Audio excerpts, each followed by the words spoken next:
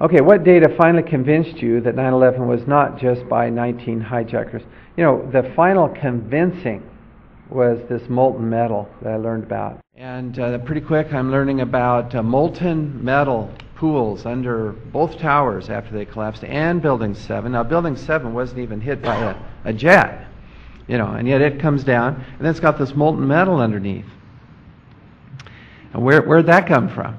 I mean, you know, I hear people say, well, that would be from the metal of the planes. Well, that might work for the towers, possibly, but it sure doesn't work for Building 7. You know, it was 300 plus feet away from the North Tower, and no plane hit it. So where does this molten metal come from? This is how it's been since day one. Oh, it's unbelievable. And this is 6 weeks later, almost 6 weeks later. And as we get closer to the center of this, it gets hotter and hotter. It's probably 1,500 degrees.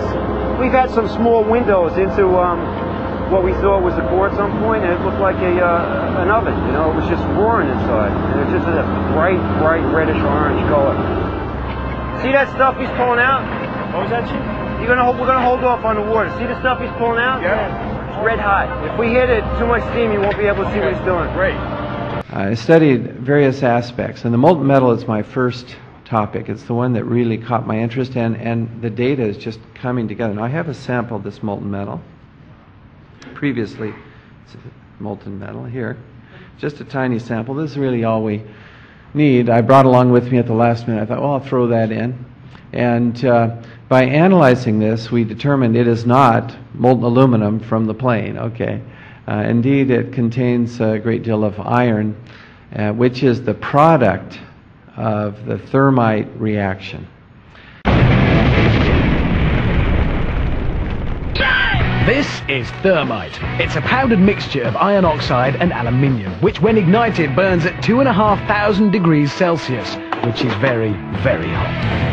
Packed into the slow release mechanism of a garden flower pot, the thermite is ready for action.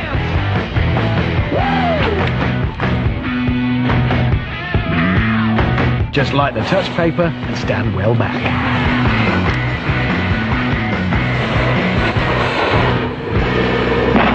The fuse triggers the irreversible thermite reaction.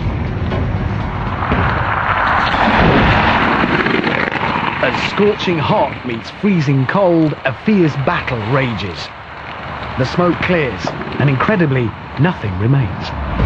As the thermite burns at 2,500 degrees, it releases a raging torrent of molten iron, which rains down upon the liquid nitrogen, boiling the glacial mixture away in a plume of vapor and melting the cylinder, leaving just a puddle of white-hot iron. A clear victory for thermite. The engine block is the densest part of a car. It's basically a huge lump of metal, and, well, it's very hard to melt. Lucky then, the Brainiacs have plenty of thermite, specially packed into the slow-release mechanism of a garden flower pot. A big pile on the bonnet directly over the engine block should do the trick. The irreversible thermite reaction begins.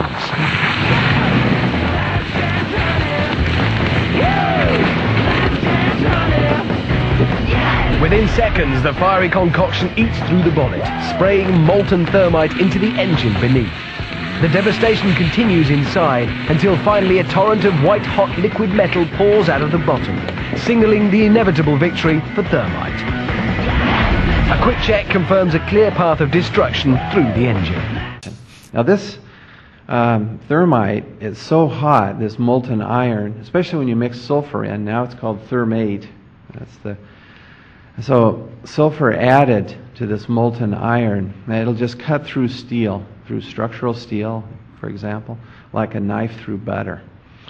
And we also see this molten, yellow-hot molten metal with white wispy ash pouring out of the South Tower just minutes before its collapse. And I've shown this video, and it's just amazing. Photographs of that. It's in the NIST report. They say, well, probably molten aluminum from the aircraft. No, sorry, it's not.